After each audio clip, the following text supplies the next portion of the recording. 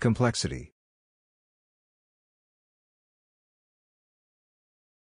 You take another look at the spec, and the intern on the right with the plank missed acceptance criteria 16.3b, which explicitly states you need elevators for the upcoming mole digging modules.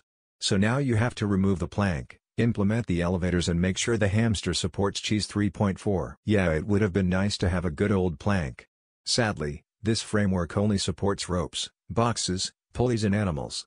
Hamster. What about the green guy stuck in the hole? The plank is unsafe because people could fall off the sides. Adding railings would breach the maximum safe weight of the plank. Installing a proper bridge is not possible due to soft ground. Reworking the soft ground is not possible because of local unemployed hamster colonies living in the soil. 25 iterations later, you end up with a solution that seems overly complicated and unnecessary. But in reality it was the simplest solution to be implemented, also solving the raging unemployment crisis in the area. Engineers doing engineering things. I always explain things like this as the difference between a tech and an engineer.